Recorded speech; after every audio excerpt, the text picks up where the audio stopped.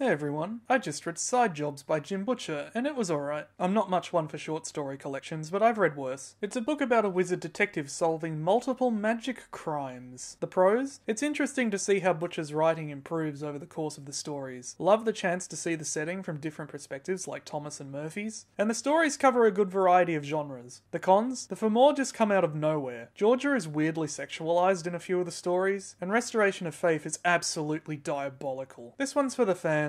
I wouldn't recommend it otherwise. And I'm giving Side Jobs a B. What should I read next? Comment down below. If you liked the review and want to see more, please like and subscribe. Thanks for watching.